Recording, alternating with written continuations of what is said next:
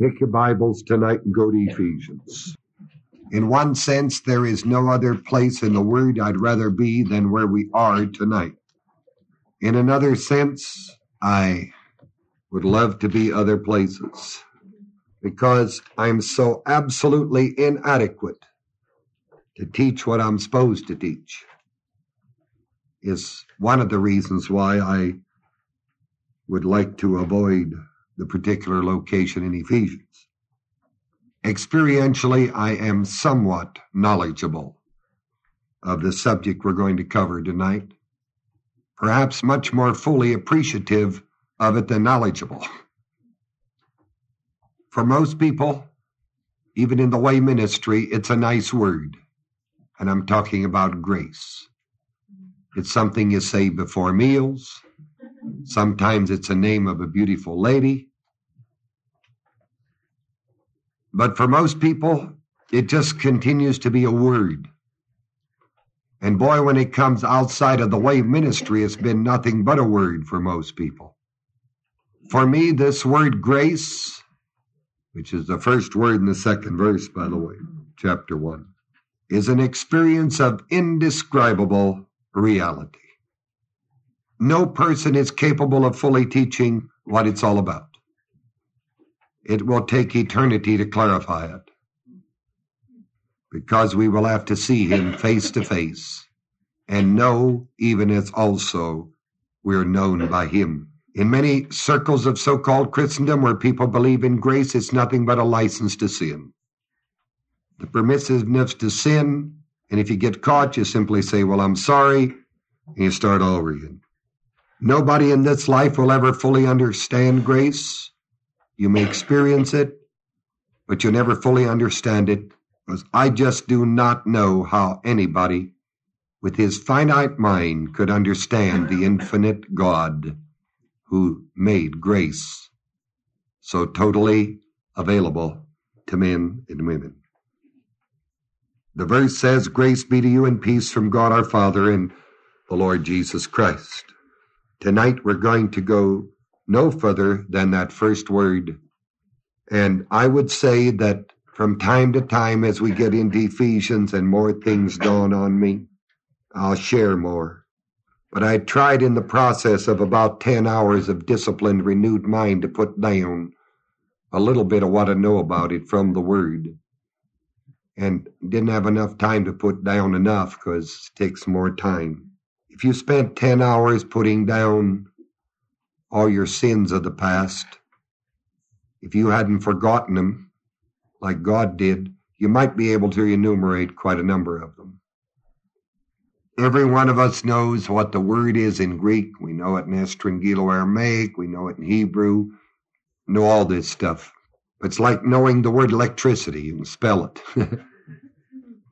Grace is like that. First of all, I like to say all of us know that salvation is not of works, but it should certainly be unto works.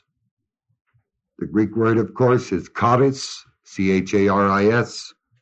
The word joy has the same root of charo. And in Ephesians 6, the last verse, the first word is again what? Grace. The first word of verse 2 is grace. The second word is peace. In Ephesians 6, when God wraps it all up, this magnanimous, unbelievable epistle, he closes 23 with peace and ends it up with grace in 24.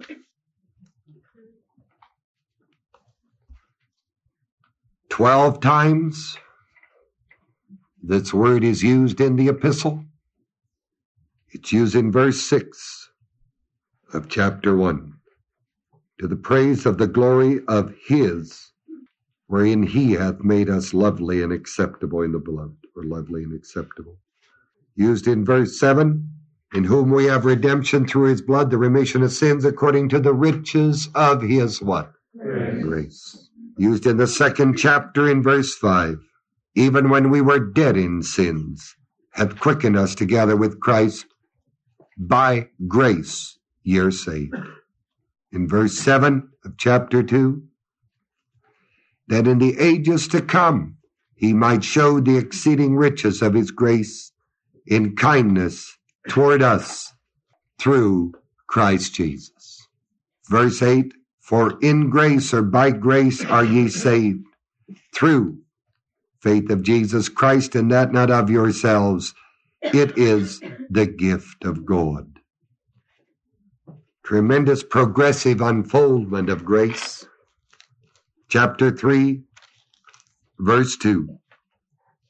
If ye have heard of the administration of the grace of God, which is given me to you word.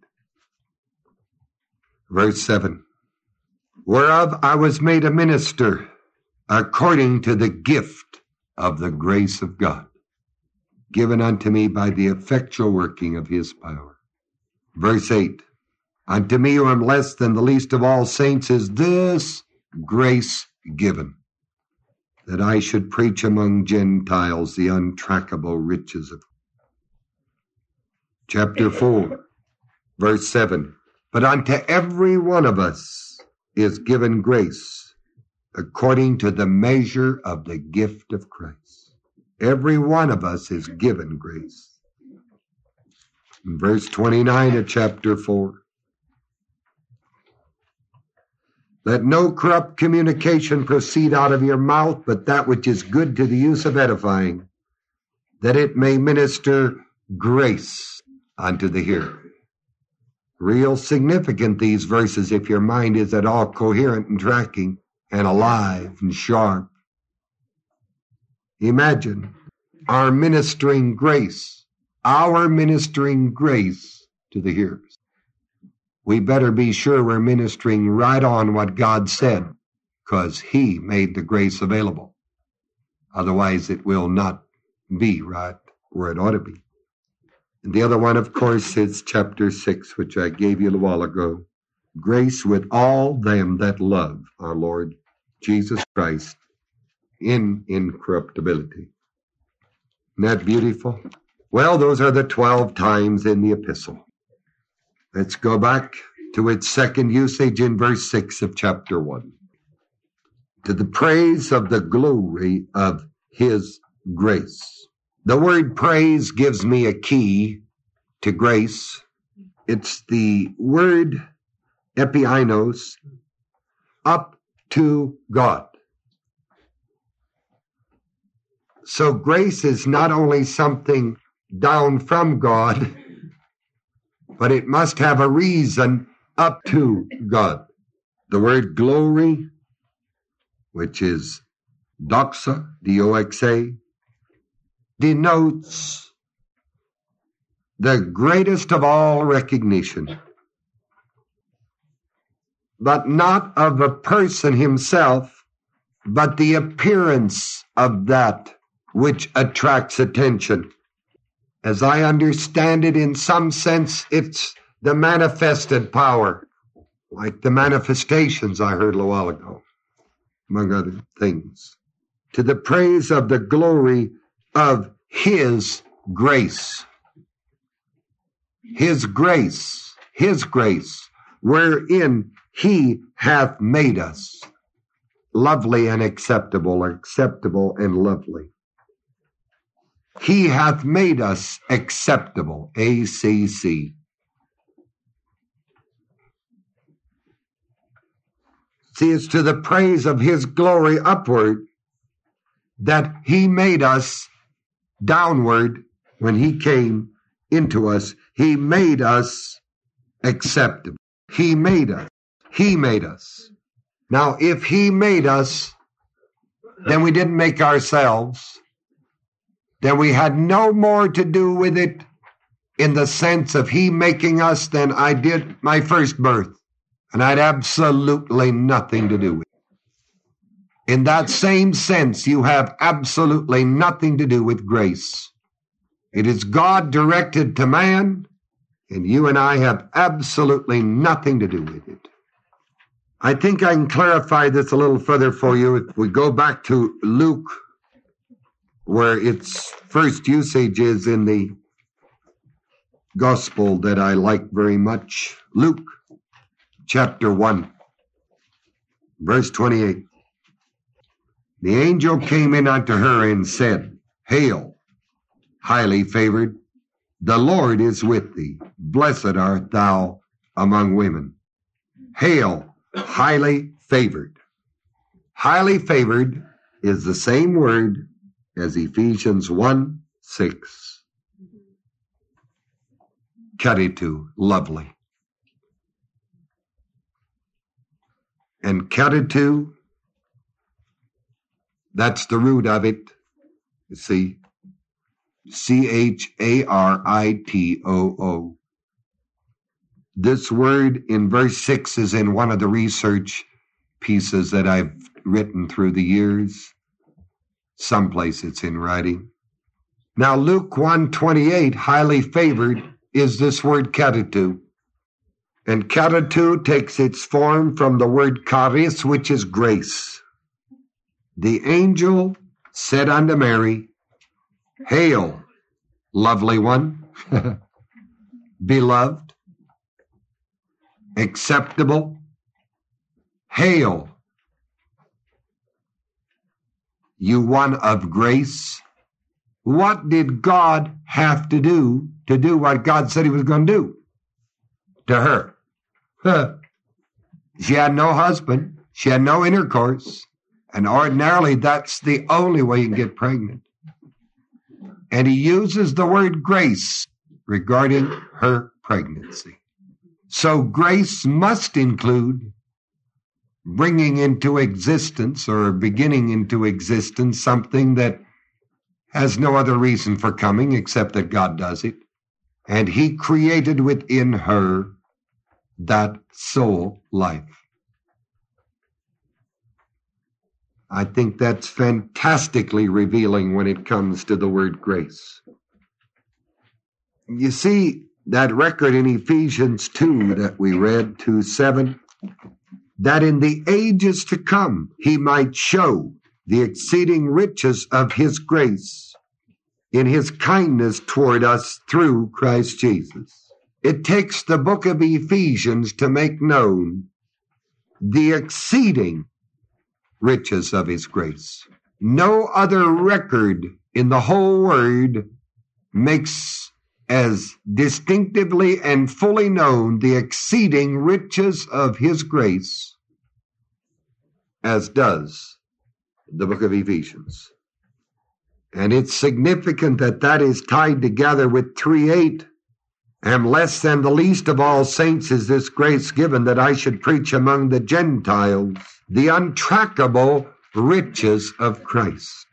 So grace is exceeding all definition. Grace is so fantastically grace that it's totally untrackable. The conception of the Lord Jesus Christ in Luke, highly favored. Grace. 1:6 of Ephesians. He hath made us. He made us lovely and acceptable.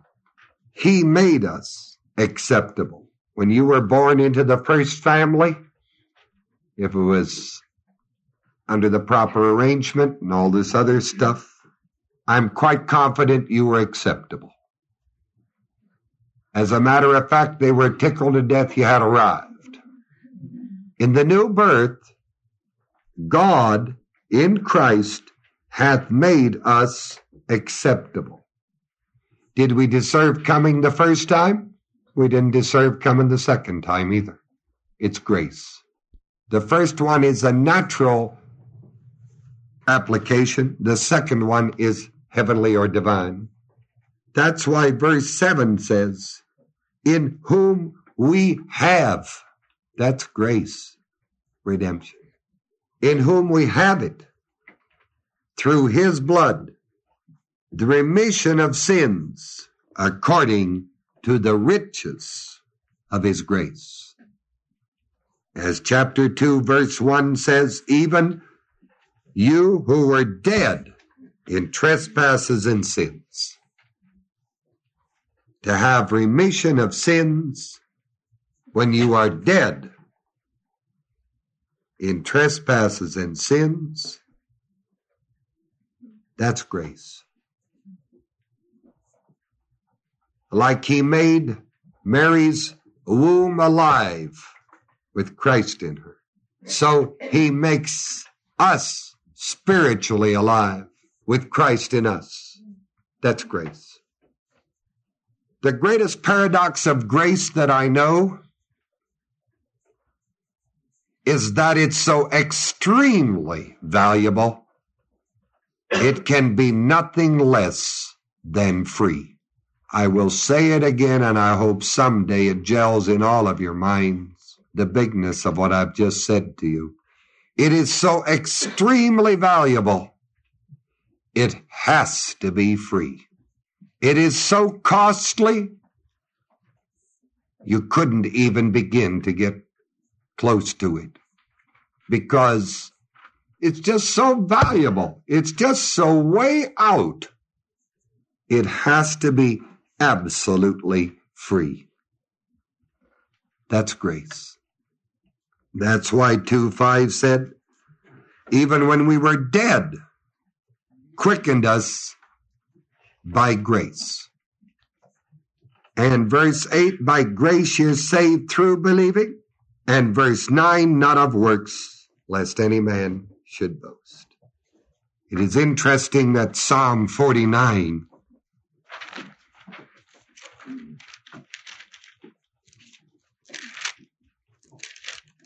has a remarkable thing to say here in verse 7.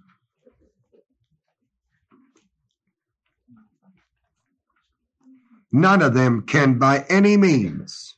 You see, verse 6, they trust in their wealth. They boast themselves in the multitude of their riches, their intellectual pursuits, all of those things. But none of them can by any means redeem his brother, nor give to God a ransom for him. Verse 9, that he should still live forever and not see corruption. Verse 8, the parentheses, for the redemption of their soul is precious, and it ceases forever. This ceases forever is interesting because I think it was C.D. Ginsburg where I learned that the translation literally should be forever unachievable. For the redemption of their soul is precious, and it ceases forever. For the redemption of their soul is forever unachievable. So if it's forever unachievable, then man's wealth, man's riches, man's redemption of his brother, man giving to God a ransom for his brother is forever what? All right. In 2 Corinthians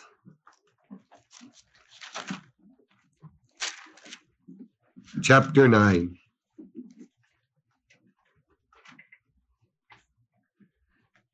in verse 14, and by their prayer for you, which long after you, for the exceeding grace of God in you, thanks be unto God for his unspeakable what?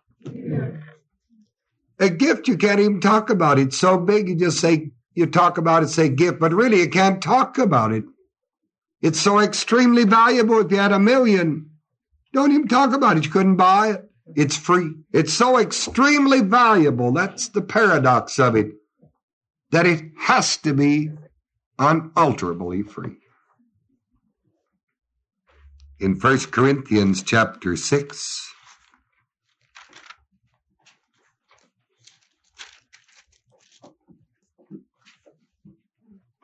it is so free that verse 19 says what?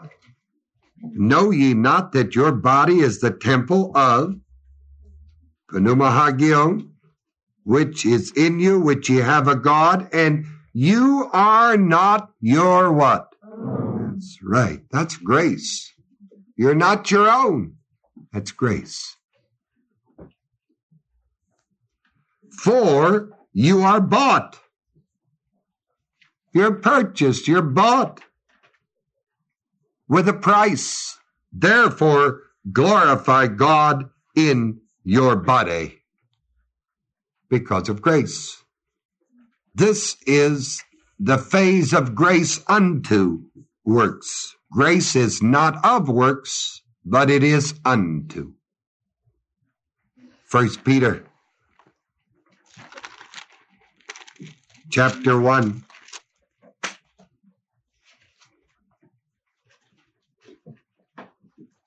Verse 18. For as much as ye know that you were not redeemed with corruptible things, as silver and gold, from your vain conversation, your lousy existence, by tradition of your fathers, but with the precious blood of Christ. That's grace. As of a lamb without blemish and without spot. A little later on, I'll tell you more about that. Not redeemed with corruptible things as silver and gold, but with the precious blood of Christ. That's grace. Forever unachievable. Remember? It is again. Not with corruptible things as silver and gold. Forever unachievable by that. But with the precious blood of Christ.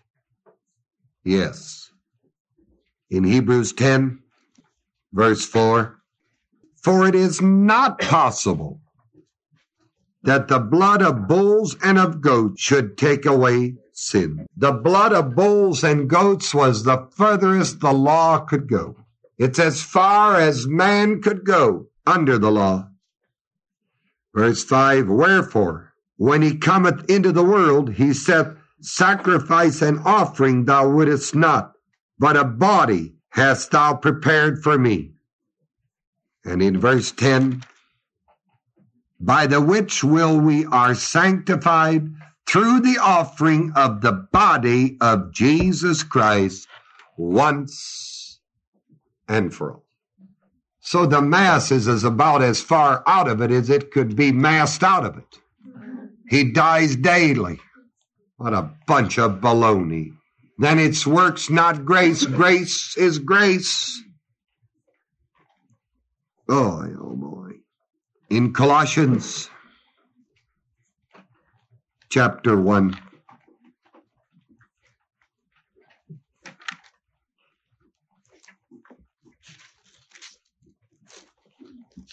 verse 22, in the body of his flesh through death, to present you holy, unblameable, and unimpeachable in his sight.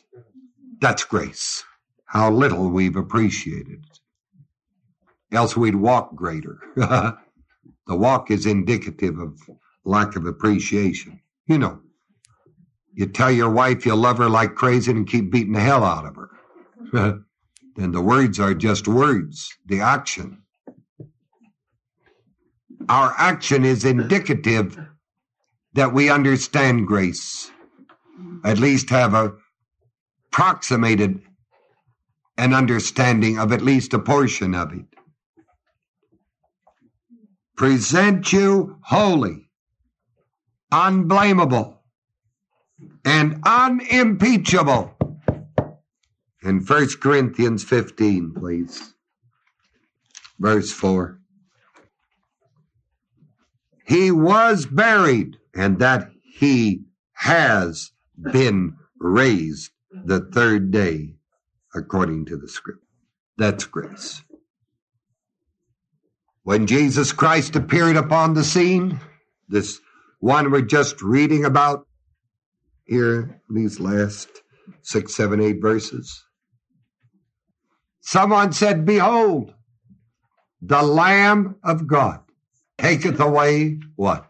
That's right. That's what Ephesians 1:7 is all about, among other things. in whom we have redemption through his blood. Redemption through his blood we have, according to the riches of his grace. Redemption includes remission of sins. It is a redemption from things that the blood of bulls and goats couldn't cover, the blood of Christ did. It's a redemption from sin and sins, both the cause and the consequences. But this grace is not only a redemption from, but it's a redemption unto. That's why I said to you when I began tonight that it's not of works, but it is what? Unto works. Because it has two great, massive phases in it. The Lamb represents the deliverance or redemption from. 1:14 represents the redemption unto, which is the earnest of our inheritance unto or until the redemption of the purchased possession unto the praise of his glory. It's the earnest of our inheritance. Until, but also unto the redemption, the earnestness, the token thereof, until the return of Christ. So as the Lamb in the Bible indicates deliverance or redemption from sin, the other part of grace is indicated, the redemption unto, in no other field any greater than the knowledge that the Word gives on the kinsman redeemer. And when you understand the work of the kinsman redeemer from the Word and from Eastern culture background, you get even a greater appreciation and knowledge of this grace.